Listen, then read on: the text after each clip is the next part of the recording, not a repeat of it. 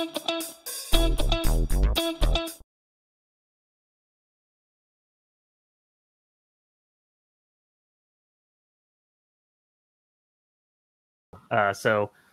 welcome, everyone. I'm Michael Oleske. I'm a software engineer at VMware based out of Santa Monica, California.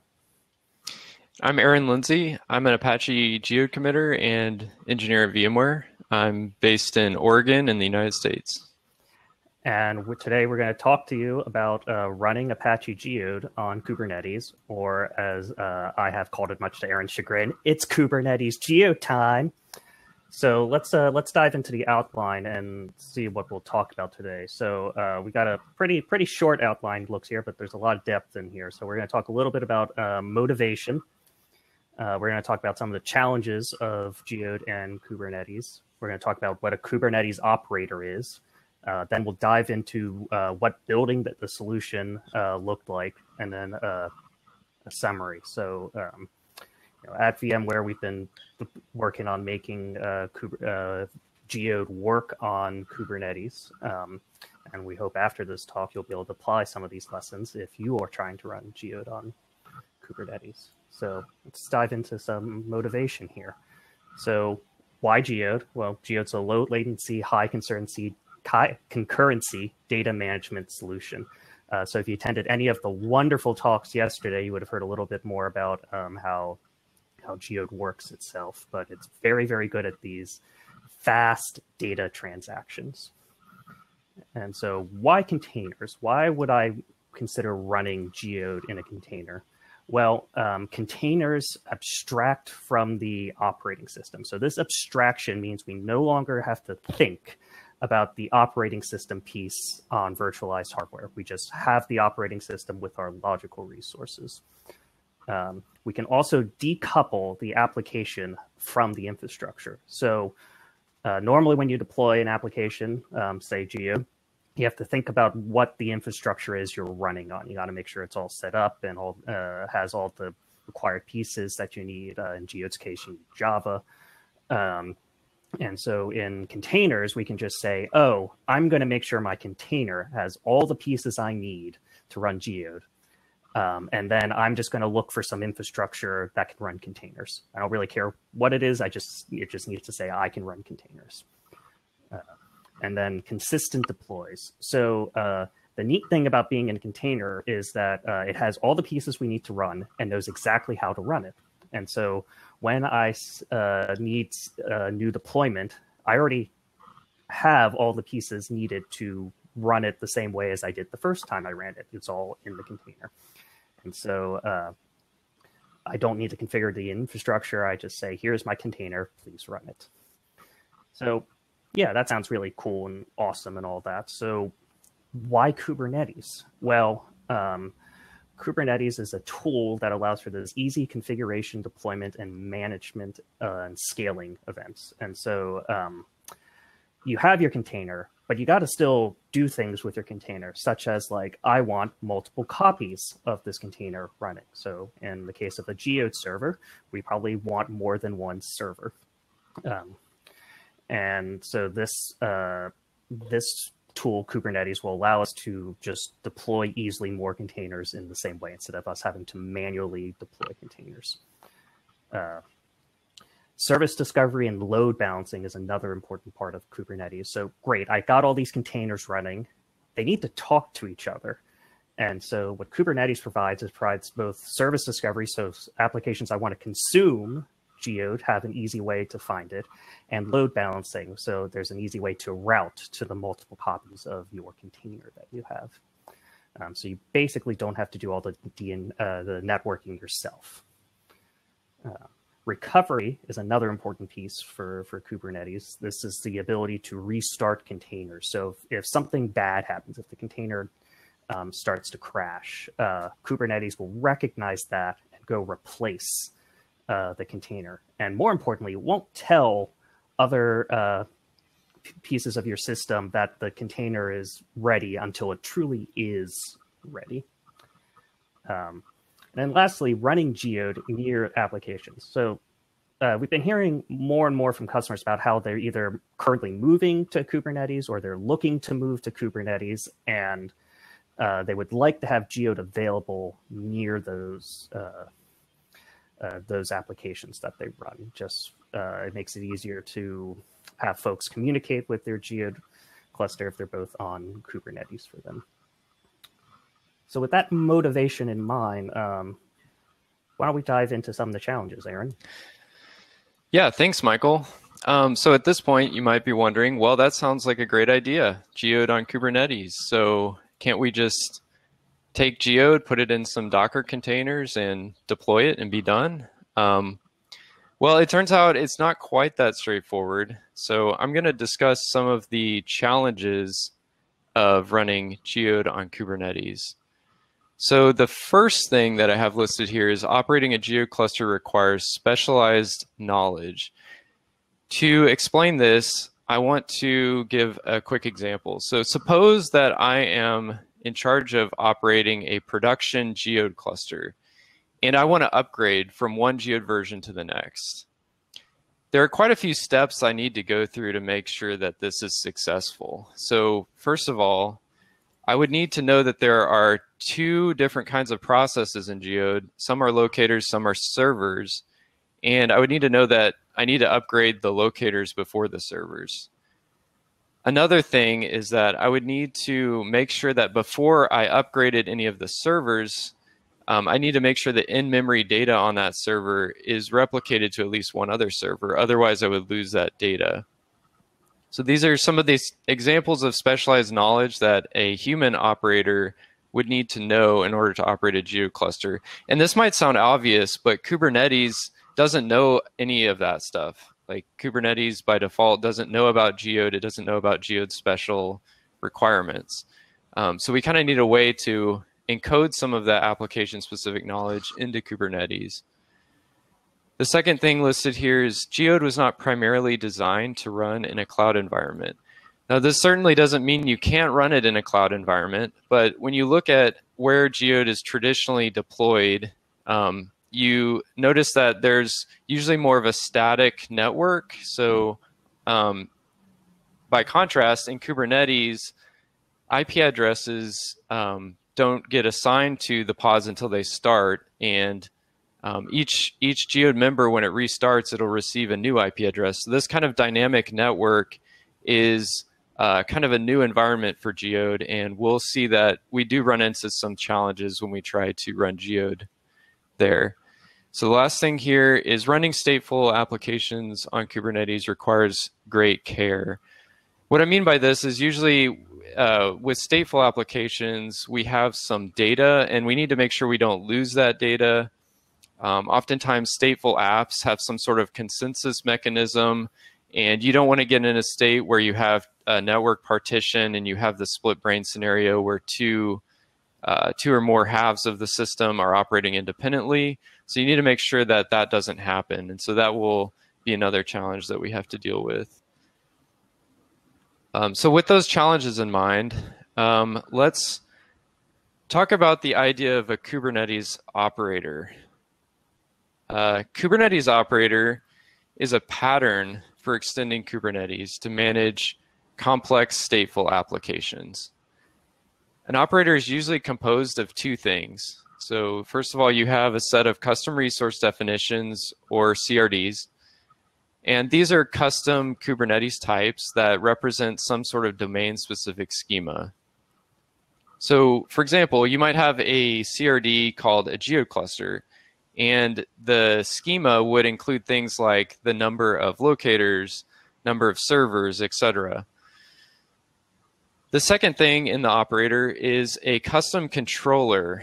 This is the part that encodes that application-specific knowledge we talked about earlier and implements what's known as desired state management. So desired state management is kind of this idea at the core of Kubernetes where as a user, I declare some desired state that I want the system to be in, and it's up to Kubernetes to make it happen.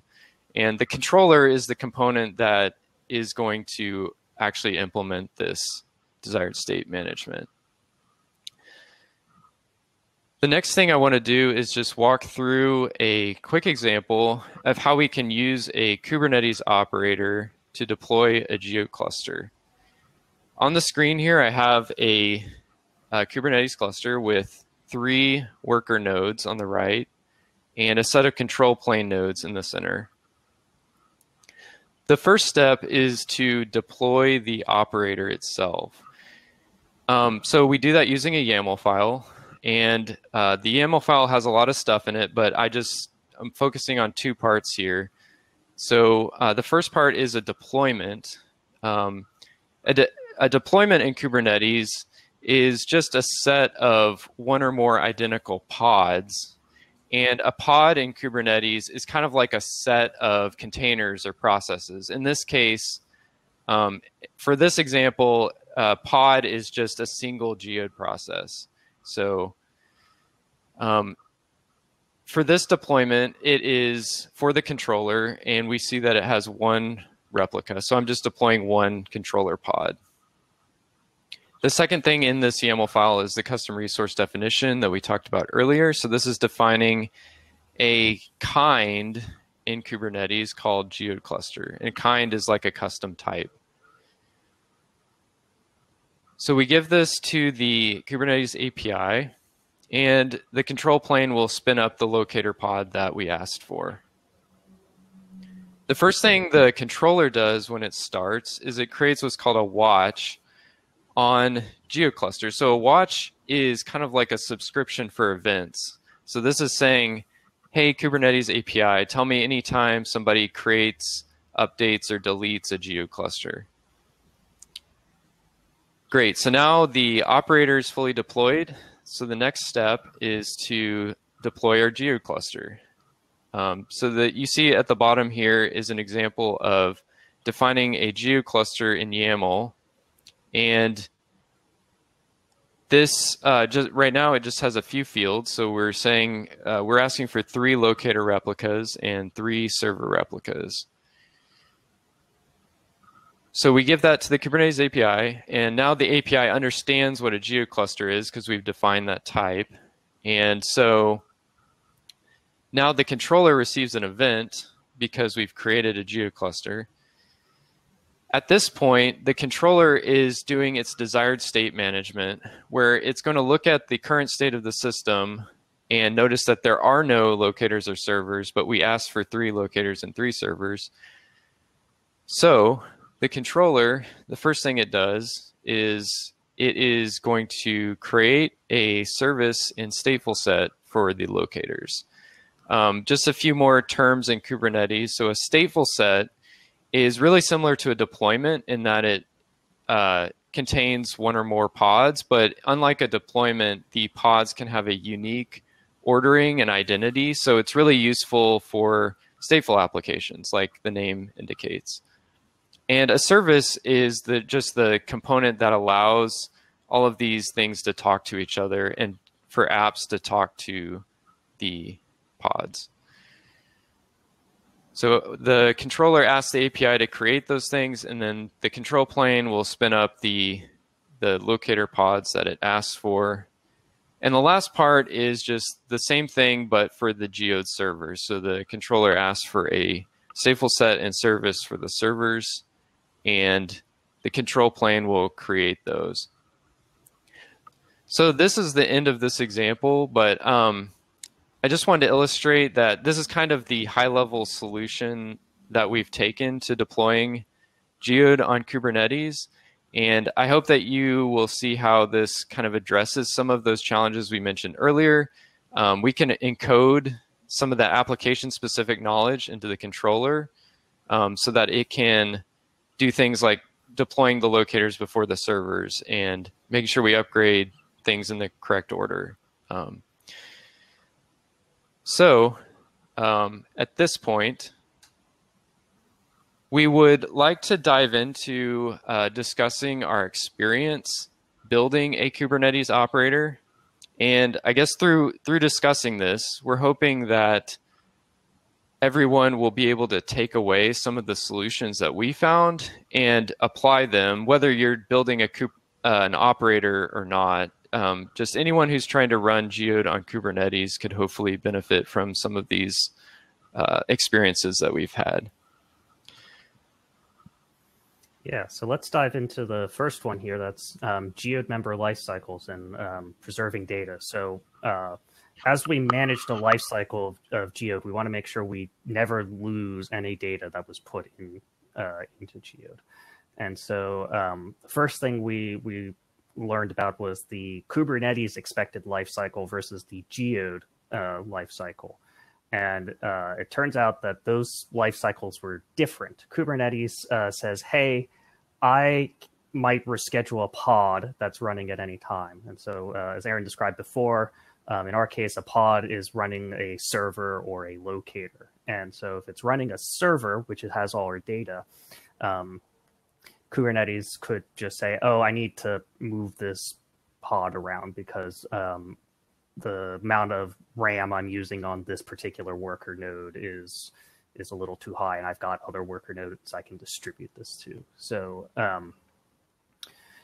what came about was how do we prevent this data loss from happening? Well, if you talk to folks familiar with Geode, they would say, well, I've got this thing called restore redundancy, and that makes sure that there are extra copies of the pieces of data in. This is what Geode uses. This idea of redundancy is what Geode uses to make sure that you are highly available and that you're not going to lose data when when a server crashes or restarts or something.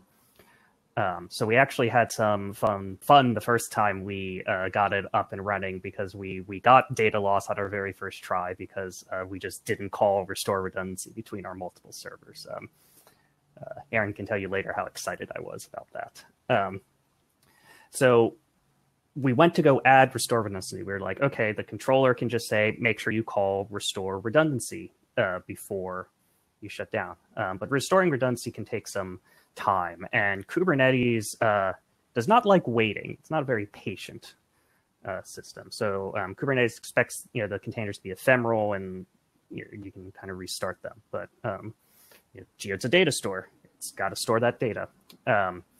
So what could we do? What could we do to stop this? So this is where we're going to introduce a new concept in Kubernetes, which are pre-stop hooks and finalizers.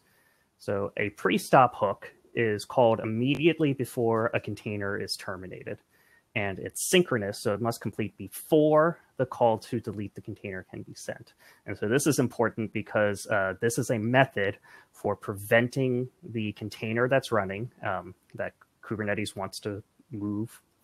It prevents Kubernetes from destroying that container. And then finalizers is it allows a controller to implement asynchronous pre-delete hooks. So they're basically just arbitrary string values, but when they're present on our pod, then they ensure a hard delete if the resource is not possible. So that makes these are the two concepts that we're going to use to make sure that we couldn't delete a pod and reschedule it before it was ready. So what does this mean for Geode? So in Geode, we have our pre-stop hook ignore all SIG events until Geode finishes restoring redundancy. So an example of this might be Kubernetes will very politely send things like SIG term, and we will just say, yeah, I'm going to ignore that for now. I'm still doing my thing. I'm still trying to restore redundancy. So what the pre-stop hook instead watches for is it watches for a finalizer on the server pod to determine the redundancy status. And if it errors, we just hang, because if we can't restore redundancy, then we're probably going to need manual intervention from a human who's in charge of this Geode cluster that's running, and that can allow them to save off the data somewhere else or whatnot before the pod does. And so to actually help that, Kubernetes has this other concept called termination grace period, which is like, hey, after this amount of time, I'm just going to remove everything. You took long enough to do this. And in our case, we set it for 1 year. We hope that's enough time for folks to figure out their hang. Um, so great. Let's see how we actually know when to add or remove this finalizer. So on server pod creation, and it's not scheduled for deletion, then we set this finalizer. So the finalizer, as I mentioned before, is just kind of a string value. The example in here is we just have a finalizer called server.finalizer. This is what the pre-stop hook is waiting to be removed. And so let's dive into some diagrams explaining this steps. So we start off with our pod and we say, I'm going to try to delete this pod. And so the first thing we check is we see, is there a running restore redundancy? And so in this particular case, since we just scheduled it for deletion and there's no other identifier saying there's a running restore redundancy, then we're going to schedule a restore redundancy command. So what happens is we go use the Geode management endpoint and we send a request to say, hey, can you start restoring redundancy? And the return of that output is actually an ID of the restore redundancy request. And since we mentioned before, restore redundancy can take time, we're going to save off this ID to check in the future. So at the end of all this, we now have our pod with an annotation that has a restore ID. And in this case, I don't know why I picked 12, but I picked 12 as our ID here. So our 12 is the ID that we got back from our restore redundancy command. So great, we've now scheduled and are currently running the restore. So now we need to worry about checking, hey, when am I ready to actually call it done? So now we're in a pod, it's in deletion state, so we're waiting for it to be deleted, and it has an annotation for restore ID. And so the next step is we see, oh, I've got a running restore redundancy. Let's go check the status of that restore redundancy. And so if the check were to say, hey, I'm still running, then we go back to the first pod in the first section here where we're like, nah, nothing's changed. I don't need to schedule a new one. I'm just waiting. So we do that for some number of times. And then eventually check restore redundancies will say, hey, restore redundancy is finished. And at that point in time, we now remove the finalizer and the restore ID. And so at this point in time, the finalizer has been removed, and our pre-stop hook that was waiting for this finalizer will finally finish. And with the pre-stop hook finished, we will actually run through the regular delete cycle of removing the pod in Kubernetes. And so this is how we determined an efficient way to preserve data during server shutdowns. Great. Thanks, Michael. So kind of like we alluded to earlier, some ways that the Kubernetes network is different from a traditional network where you might deploy Geode is members don't receive the same IP address after they restart. So this was initially a problem because some of the Geode clients were kind of aggressively caching locator IP addresses, but there was this issue was actually fixed by some other Geode committers that weren't directly involved with our work.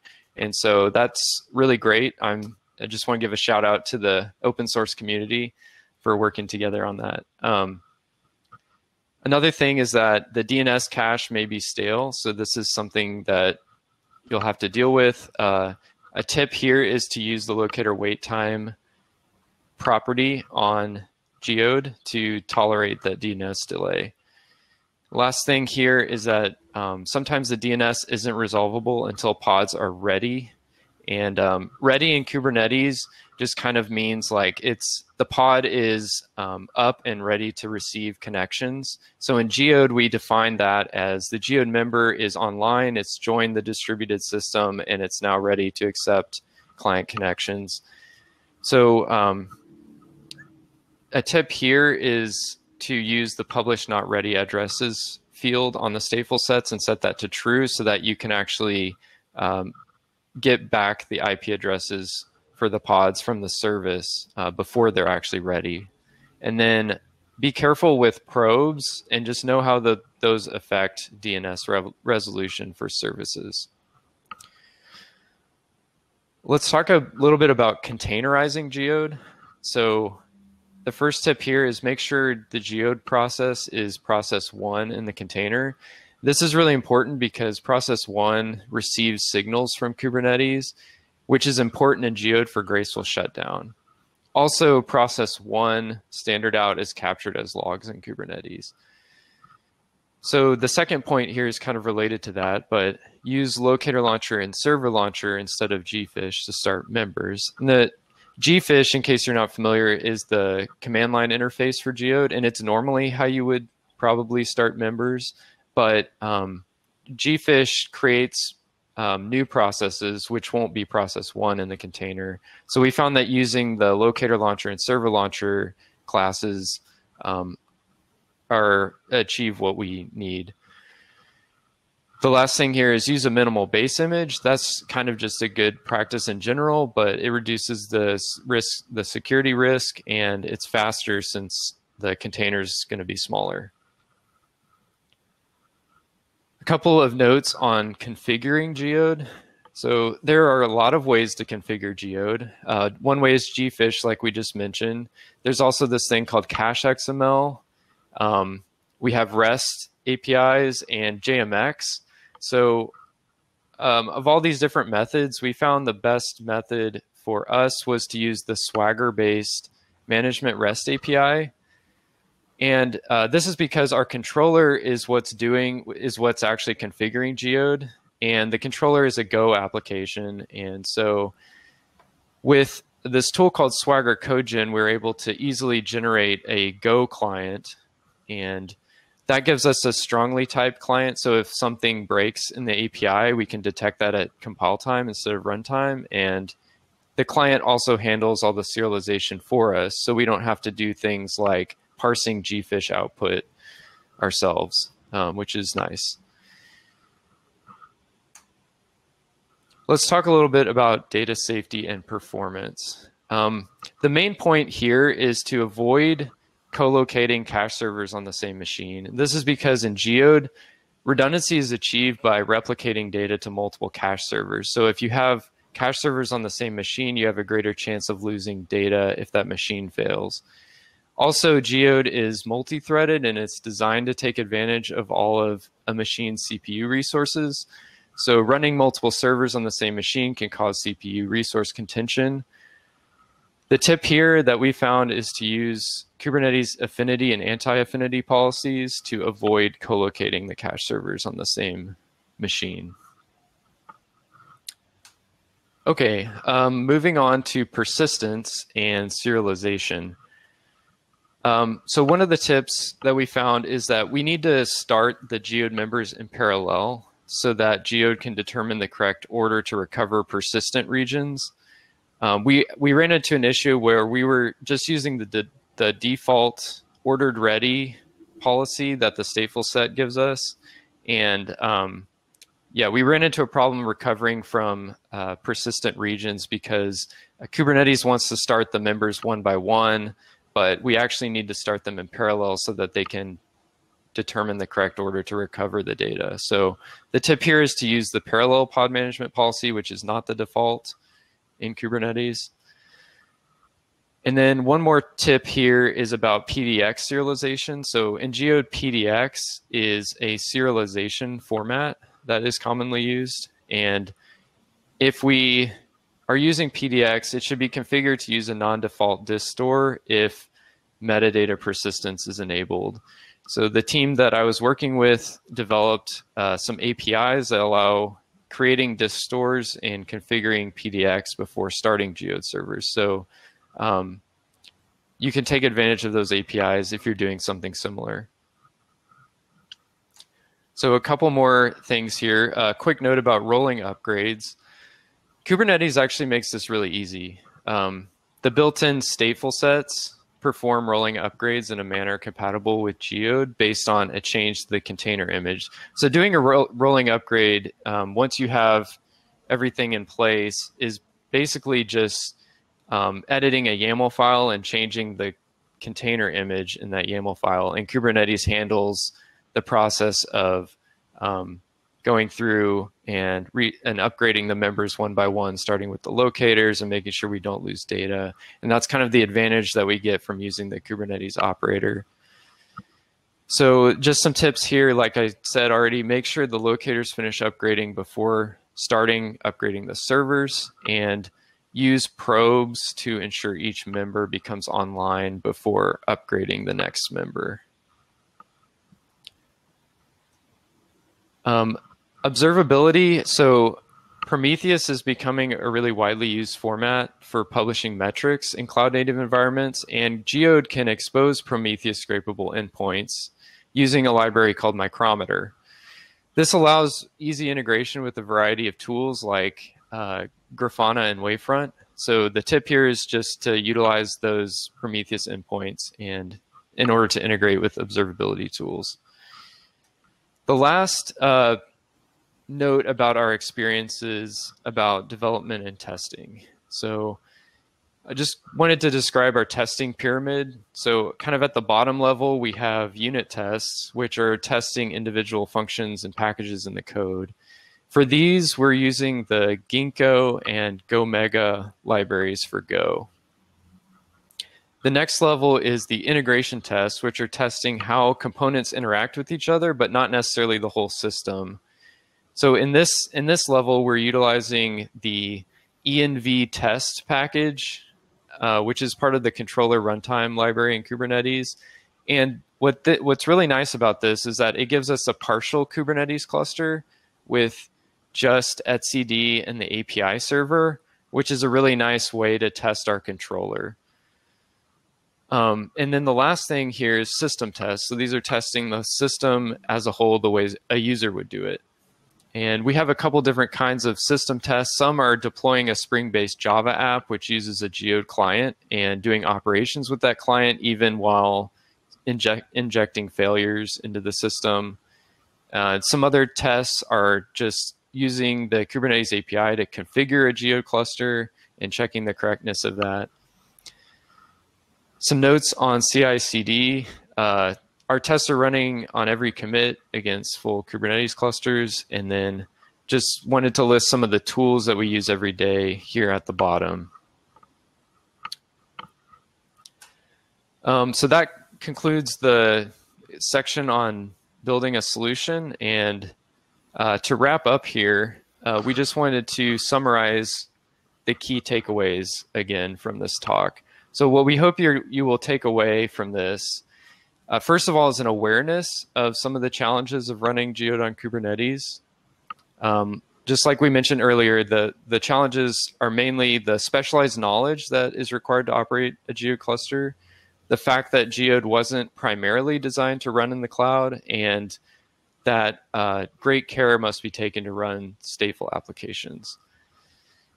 The next thing we hope you'll take away is seeing how the operator pattern helps address some of these challenges. So for example, we can encode the specialized knowledge into the controller, and we can configure Geode in such a way through the controller that it works well in a cloud environment. And then with the controller, we can do things to make sure that the data is not lost, like Michael was describing earlier. So the last thing is we hope that you'll learn from our experience in building a Geode operator, and even if you're not building an operator, just anyone who's trying to run Geode on Kubernetes, we hope that some of these tips that we mentioned will be useful to you. And with that, we'll open it up for questions in the chat. So it looks like we got one. So Alberto starts us off with, when you talk about tests, to what components were you referring to? So let me go back to tests. Okay, so I'm assuming you're talking about the second part here about integration tests, how multiple components interact with each other. So the specific example I can give is testing the controller. So one way we could test the controller is by deploying it to a real Kubernetes cluster with Geode running and do operations and make sure everything is correct. But the problem with that is that it's really slow to spin up a Kubernetes cluster, deploy the controller, when we want to run these tests all the time to make sure we're not breaking stuff.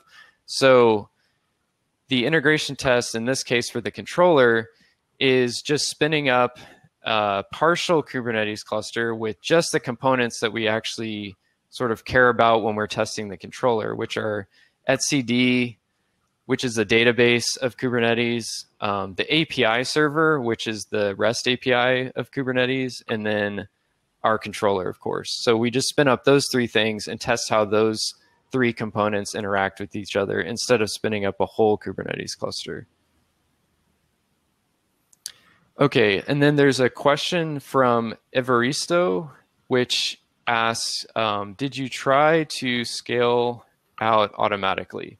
No, that's a really interesting topic though, but we haven't gotten to that yet. So we haven't tried to do automatic scaling yet.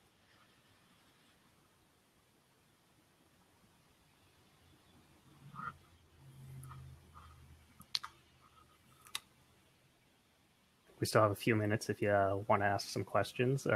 If you come up with a question later, though, don't forget that there's the conference Slack, and there's a Geode channel in there that at least I'm there, but and I think Aaron is there too. So we might be able to catch you there too if you come up with questions later.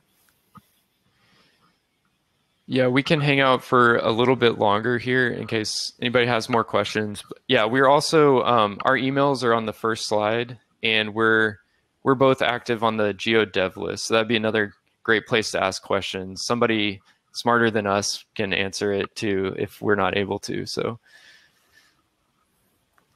if you pull up the first slide, Aaron, might give people a second chance to grab her emails. But yeah, thanks for taking time this morning to attend, everyone.